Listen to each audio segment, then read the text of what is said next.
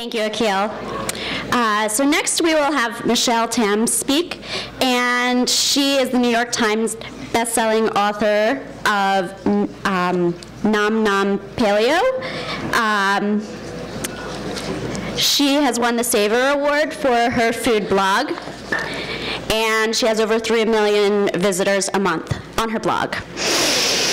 Her cookbook, called Nom Nom Paleo, Food for Humans, was nominated for a James Beard Foundation Award and named one of the best cookbooks of the year by Serious Eats, The Wall Street Journal, and America's Test Kitchen. Michelle is also the Webby Award-winning creator of the best-selling Nom Nom Paleo cooking app. She's an avid Instagrammer, occasional periscoper and podcaster, a busy mom, and a former night shift pharmacist at Stanford. So she went here also.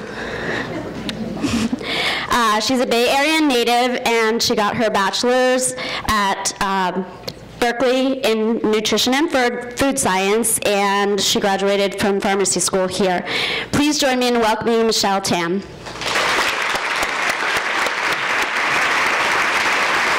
Thank you. Well, hello. It is weird being on this side of the lecture, and I think I used to be in the very back row. Actually, it's really funny because I was asking Akil, I was like, oh, I don't really remember where Cole Hall is. Like, oh, remember it's the big hall where we watch movies and take tests, and then I came here and I was like, this is all really nice now. And I used to be, I think, in the very back corner in the aisle so I could like run to the bathroom and not pay attention. So my talk today is going to be very, very practical.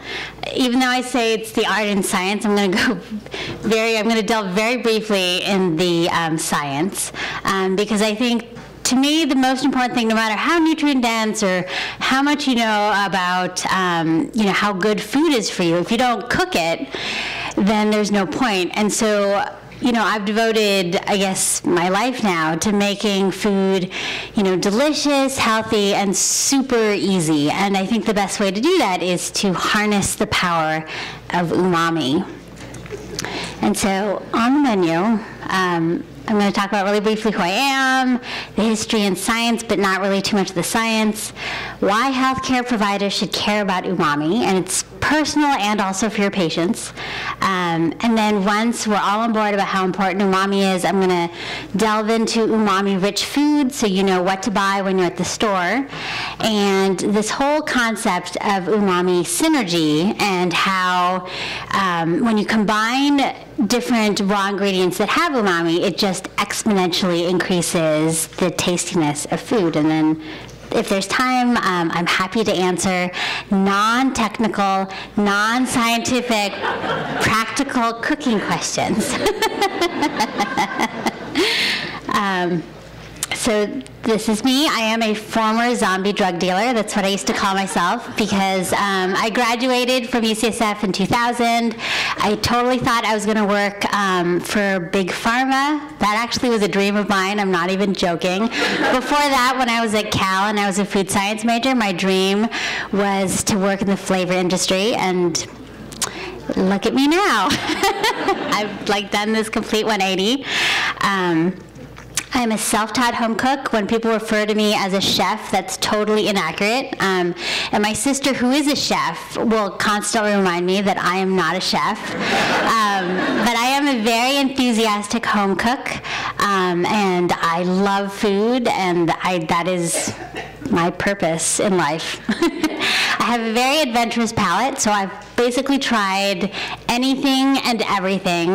Back in college, if someone paid me $1, I would eat whatever they would concoct because, I was an entrepreneur even back then, or stupid. But I'm also one picky mother, and that means that I am very picky about how food tastes, and I'm also a mother. So I know, when I have picky children, what that entails. So I think the key to delicious food really is umami. Are you guys familiar with what umami is? Just a quick raise. Oh, good. So there are some no's. That's perfect.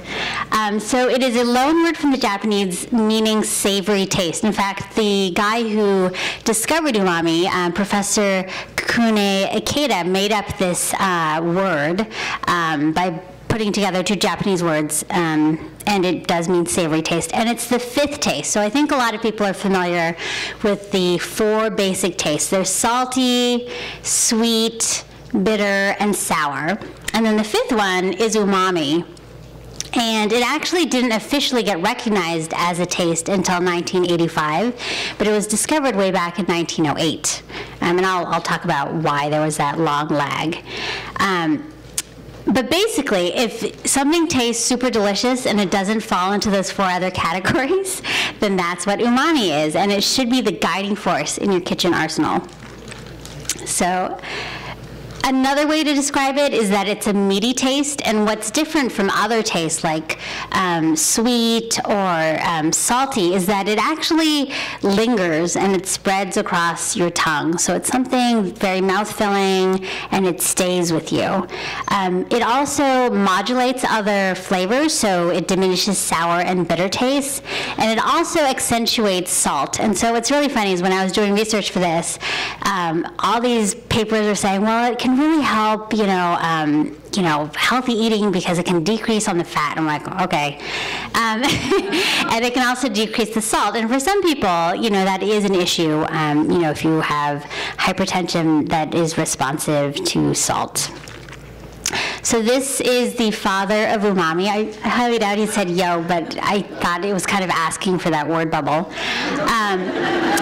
But back in 1908, he was a professor in Tokyo, and I guess one day he came home from work and his wife presented him with this bowl of cucumber soup, but it tasted different from the cucumber soup that she had given him before. And he asked her, like, what makes this taste so delicious? It's like, oh, this time I actually cooked it with some kombu, which is this brown algae.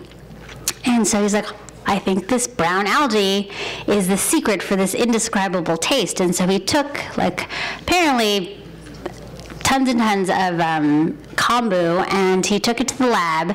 And after extraction and all sorts of other stuff that chemists do, he isolated this salt, and it turned out to be glutamate. And kombu actually is naturally supposed to have, I think, the highest amount of free glutamate in things found naturally. And he discovered that this one salt is the cause for umami. And what's actually a very interesting aside is he is the father of MSG, and I think along with isolating glutamate, he discovered and he patented a method where you could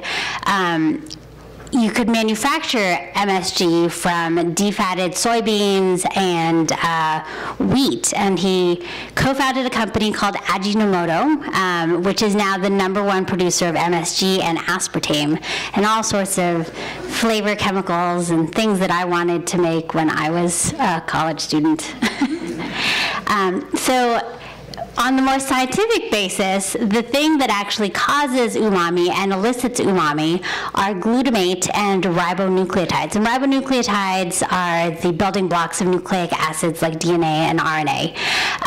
So basically, if your raw ingredient has glutamate, and if you also have a raw ingredient that has ribonucleotides, that is what makes you taste this, delicious taste sensation.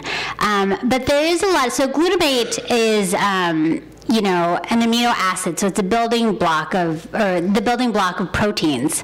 But you really don't experience umami until the protein is broken down and the glutamic acid is actually converted to the salt. And it occurs naturally in savory foods, so you don't have to go and buy a bottle of MSG, which is what my mom used to do, and sprinkle it on your food. But more importantly, why should healthcare providers, I'm assuming many of you guys are healthcare providers or soon to be healthcare providers, why should you care about umami? And so I know this sounds kind of over the top, but some people have said that umami is essential for human survival because there's umami that's present in amniotic fluid. It's high in breast milk, and so there's a theory that we've been hardwired from the womb to recognize umami. And the reason why is umami represents protein, and it's a very essential nutrient for people. And so you've just been hardwired from the womb to recognize umami, because this is something that will help you grow big and strong. And there are umami receptors on the tongue and in the stomach that help you, get ready for protein foods, and it gets your pancreas all jazzed up. And it also helps regulate appetite. And so it does this in several ways. There was a study in Japan where they had a group of elderly individuals that were failing to thrive. And so they gave them all a cup of kelp tea, which is very high in umami. And they discovered that it stimulated their appetite, it increased their salivation. And because of that, they were hungrier. And when they actually ate food, because they had increased salivation, it made the food taste better, it broke down the food easier, they were able to chew it, and they gained weight, they increased their appetite. So there's a lot of reasons why you should incorporate umami into your foods and into your patients' foods. And so here is a picture of, they actually did this experiment. I don't know how it passed IRB, because these babies look really small. But they fed them different taste sensations, and you can see that they don't really like the sour and the bitter, but the umami and the sweet, they're pretty chill and happy with it. And they're saying that the sweet taste is also something that's hardwired, because to survive, you have to find foods that are high in energy, and carbohydrate foods are high in energy. And so they've also postulated that with umami, that this is a way you can find high protein foods. And so here is a map of foods. It's kind of hard to see, but these are kind of classic umami-packed condiments and foods that are popular around the world. So, you don't even need to know the scientific basis behind why umami is important, because people have naturally known what foods are high in umami for generations. So, in America, ketchup is king, and that's super high in umami because tomatoes are super high in umami. In Southeast Asia, fish sauce, which is probably one of my favorite condiments, is super high in umami. Aged cheeses, and I'll go into all those later. So it's not about, Doritos and hyper-palatable foods. It's actually foods that people have been eating for many, many generations. And so in terms of umami-rich foods, seafood is a very big category. And so here are just kind of the top umami-packed foods that you should incorporate into your diet. I think prawns and shrimp are super popular with people, and it's because they're so delicious. It's because they have umami. And two of the things on this list that I'll go into a little more detail. Oh, and so in terms of fish, the fish that are heavy swimmers actually have higher umami. And what's interesting about that is that Japanese have known that the way that they kill the fish actually affects the taste of fish. And so they have a special technique to kill the fish after they've been, reeled up that that is the most humane way, because they found that when they're thrashing around, it depletes ATP, and the ATP is actually able to be converted into guanylate and inosinate, which are umami compounds. So it's actually important to have humane techniques in terms of harvesting your fish and meat. So this here is bonito flakes. This is probably one of the kings of umami. And it's also a perfect example of a food that, all the ways to preserve food, because these are highly perishable foods, also increase umami. So like curing, salting, smoking, all of those things that people did to preserve food also naturally make them more delicious, which is actually pretty amazing that it all kind of comes together in that way. So bonito flakes, I think there's no less than 5 different ways that it's processed. I think it's cooked, and it's dried, and it's salted, and it's smoked, and then they flake it really thin. But it's delicious. And anyone who's ever had Japanese food, it's used with kombu, that brown algae, to make dashi, which is kind of their mother stock that is in every delicious Japanese food. And then fish sauce, as I said before, is my favorite thing in the whole wide world. I do use it in everything. I use it sparingly in everything, but I do kind of use it in everything. But it's another good example of how umami is almost kind of self-limiting, where you can't use too much. Because I don't know if any of you have accidentally poured too much fish sauce in something. It makes it gross. And so just a little bit adds enough umami, but too much will make it gross. And so you kind of learn what the limits are. Again, because umami is present in protein-rich foods, obviously it's high in meat products. Beef, pork, like bacon is way more umami-rich than just a slab of pork, because it's been cured and smoked and salted, all things that help break down the protein to release free glutamate. And then poultry, duck is, because it swims more and flies more, it actually has more umami than chicken. Egg yolks have higher umami than egg whites. And what's funny is that I'll talk about umami synergy in a little bit, but naturally, like bacon and eggs is like a classic breakfast combination, and it's because they are so delicious together. And so here's an example of how you pack on the umami with just a duck. So you get a duck which is already high in umami. You put on spices, you add some salt, and then just with time and curing it, you have a super delicious dish. But I don't want you to think that umami is just in meat products. There's actually a lot of umami-rich vegetables. And a perfect example of this is probably around 15 years ago, I went to Kyoto with my husband, and this is back when I was like a semi-vegetarian, and I would drag him to go eat shojin ryori, which is like classic temple vegetarian food, and it's really awesome and beautiful, and you have like 12 courses, but it's all vegetarian, and they have like used all of these ingredients that are super high in umami to make it super delicious. I don't know that I was super full, but it was super delicious. And so in terms of umami-rich vegetables, seaweed, tomatoes are huge in terms of being high in umami, and they've actually shown that the amount of glutamate increases as it ripens. So if you have a green tomato, it won't be very high in umami, but if you have a super ripe tomato, it'll be higher in glutamate. Kimchi, because it's preserved and salted, and cabbage itself is high in umami. So once you've preserved it, it's even tastier. Mushrooms are king. I think anybody who says they don't like mushrooms and they don't have an allergy, I don't know that we could be friends. But mushrooms, there's a reason why in Asian cooking, dried mushrooms are used so much more than fresh mushrooms, and it's because it's so much tastier. So shiitake, fresh shiitake mushrooms are, they have a good amount of glutamate, but if you have dried shiitake mushrooms, it's 10 times the amount of glutamate.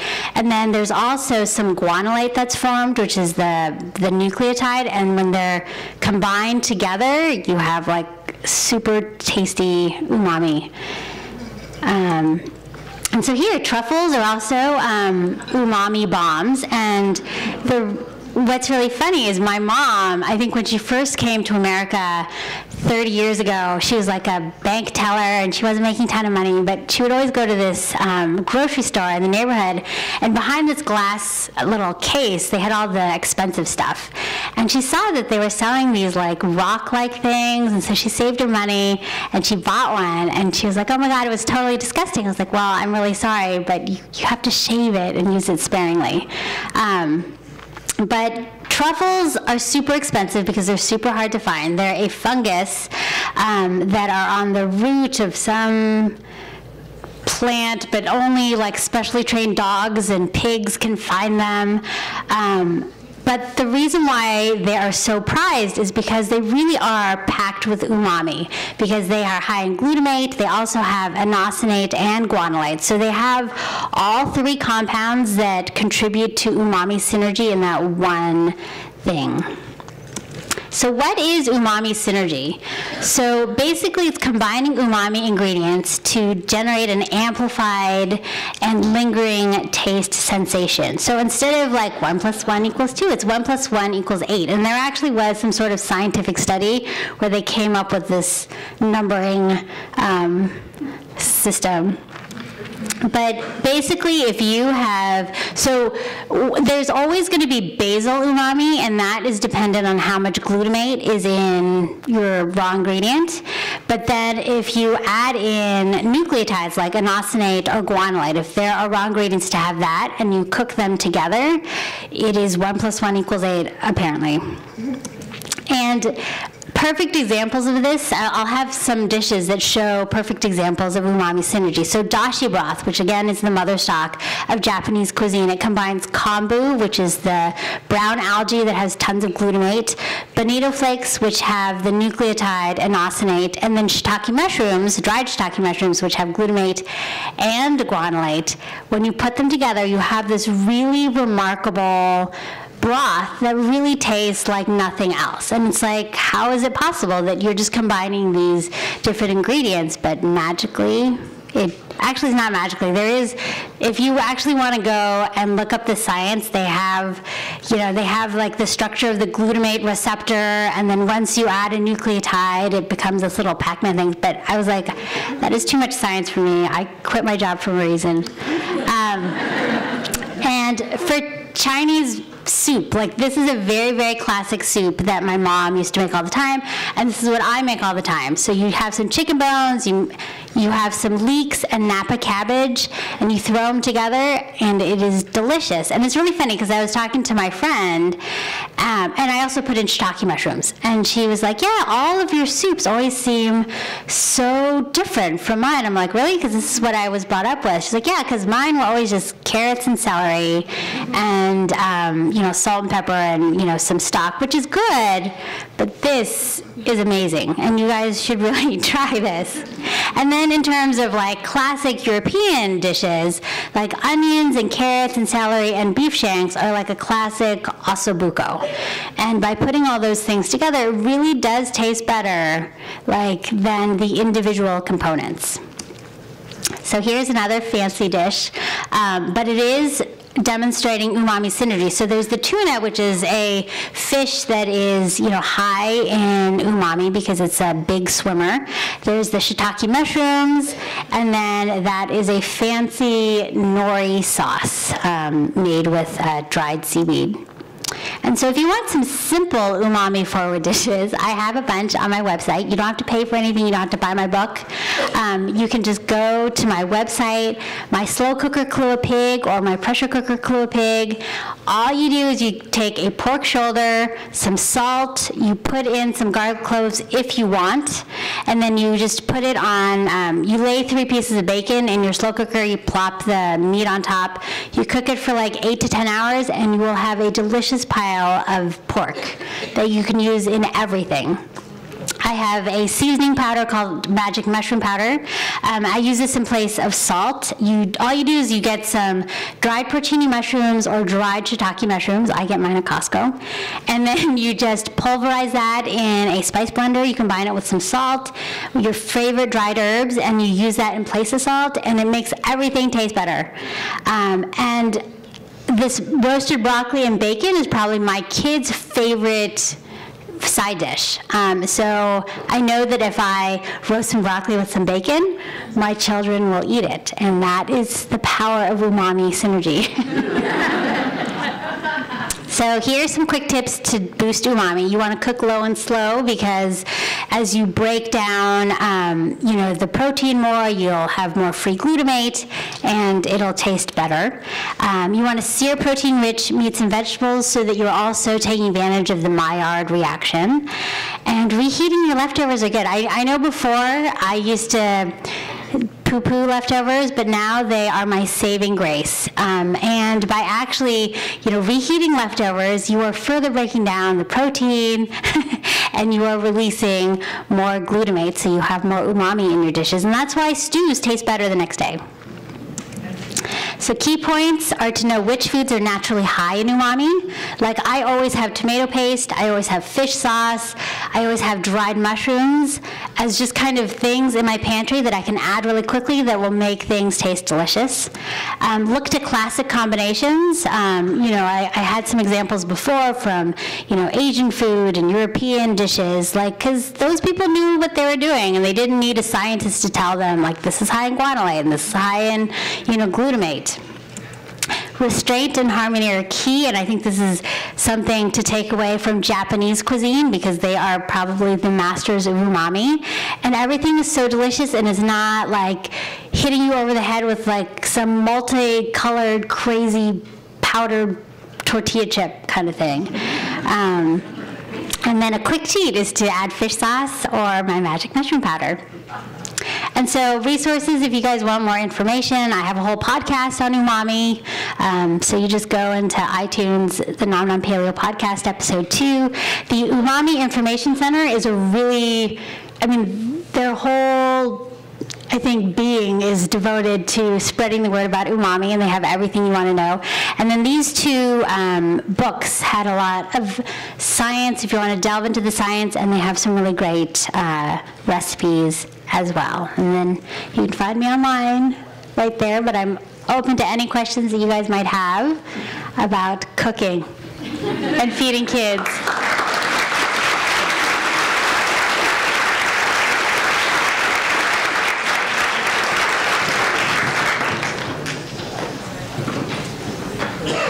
Questions? Sure. Hi, I'm Joy. I love your energy. I still want to be your new best friend. I have kind of a question, and if it's too personal, you can tell me to skip it, but you said you were vegetarian. Uh-huh. Did you notice a change? I was vegetarian, and I'm not, and that's not why I'm fluffy. That's a whole different set of reasons. But I'm happier eating bacon. Do you notice the difference? Yes, all those things. Happier? So I wasn't a complete vegetarian. I was like a semi-vegetarian because I was told it was better for me. Right. And so I made an attempt to be mostly vegetarian, but I felt terrible. And all I did, I think, was eat whole grains all the time and soy all the time, and my gut was always messed up, my joints hurt, I was tired, I was cranky, I was narcoleptic. And then when I read Rob's book, and I was and I thought it was crazy. I remember my husband brought it back, and I was like, this sounds crazy. I'm going to sabotage you and make whole grain pizza every day. But then I tried it, and I'm like the 1/3 of people who try it and become crazy, who reject it initially and then become crazy evangelists, and that was me. But I felt so much better. All of my GI stuff went away.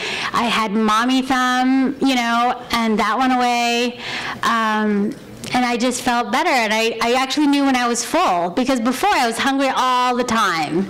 But now I'm much happier. My kids are happier with me. Thank you. You're amazing. Okay. Hi. Hi. My name is Magali, huge fan. And I actually own a bone broth company, so I was really intrigued by the different broths you were talking about. And I was wondering about, this is a very practical cooking question, but I'm wondering about the Napa cabbage, leek, shiitake, chicken bone broth. Is that do you just simmer all those together and then remove everything and use it as a broth, or are you keeping the veg in it? So what I do normally is I will already have some pre-made bone broth that I've made with bones and whatever else. And then I'll throw the broth with some Napa cabbage, carrots, dried shiitake mushrooms into my pressure cooker, and then I'll set it for 5 minutes because that's how long the carrots will take to cook in the pressure cooker, and it is perfect soup. So it's a meatless soup, basically, just with the chicken bone broth in it. Yes, it is, but it is not vegetarian. Right. And then I might put in some fish sauce, because that will also amp it up. Or I'll throw in some dried shiitake mushrooms, because you can throw them directly into a pressure cooker without softening them. Nice. Yeah, so. Awesome. Thank you. Hi, my name is Leah, and I'm a recovered vegetarian. There are many of us here. I love your book, and the short ribs are amazing. My kids love everything I've made out of your book. Thank you. I have sort of a scientific question. I don't know if I can help you with that. Well, it's a mommy question, really. Okay. Even when I was a vegetarian, I used a lot of kombu and nori and a lot of products from Japan, but then with Fukushima and the radiation, I can't decide the pros versus the cons, the cesium versus the... I think Chris Pesek could answer that question. Well, I know what Chris thinks. I do know what Chris thinks. I was wondering what you What do I do? Yeah. All right. So, do you worry about it? Do you not? I do and I don't. Because I think if I stress out about all these little minutia things, like I'll go crazy. And you can try to be way too perfect. And that's not very, that's just not a good way to live when you're so stressed about things. Like I like the, like my kids really like the seaweed snacks. What is that brand I like? Sea Snacks. And so they actually have this whole thing about how it's the wrong current from Fukushima or something, I don't know. And so I feel better when I give them that. But I also think it's also better than them eating some crazy junk food, right? I mean, so I think there's pluses and minuses. And I think one time I was talking to my friend who worked for a failure analysis company. I was like, oh my gosh, like I'm really worried about this, this, and this. And he was like, you know what? You are way more likely to get hit by a car than any of these other things killing you. And so I was like, okay, well, that's a really good perspective. So I think you just try to do the best you can, and that is enough, right? Like as long as you're actively trying to do better and you're not making excuses and saying, oh, I can't do that, so I'm just going to get them, a Happy Meal. But if you're really trying, I think that's good enough. Great, thank you. No problem. One last question. Oh, okay, one last question, sorry. Is that okay? Okay. Sorry. I think I already told you how much I'm such a big fan. I really thank you for your cookbook and your energy. And I have definitely done the best I can at my household with my one daughter and my husband. We all feel so much better after a year and a half. And you've made cooking so much fun. Well, thank you. I wanted to know, yes. I wanted to know if you had any plans for making a cookbook directed for meals just for kids. No. Please. Well, what's funny is our first cookbook, even though it's not made for kids, that was kind of our secret agenda was to make it appeal to kids, because it's like this bright red book. It has cartoons in it. There's step-by-step pictures. There are like butt jokes and stuff. Yeah. And so we were hoping that this is something that parents could just put on their coffee table, and then the kids would be drawn to it, and they just look through it, and then they would be like, hey, Mommy, how about we make this? Or these kids look like they like this too. So I think we try to make our books secretly appeal to kids, but we're not, we are working on a second book, but it's not specifically tailored for kids. Because I think our whole thing is we try not to dumb it down to have like separate meals for kids. No. Because I did that for a long time and it sucked. And so I think one day I was like, why is it that my mom never made a separate meal for us and we ate it? And then secondly, why will I not eat my kids' leftovers, And so I think our goal was to make foods that everybody liked. And we kind of compromised, so I don't make it super spicy or anything. But I think your kids probably have more adventurous palates than you give them credit for. And so, yeah, I think one meal for all. Fair enough. Thank you.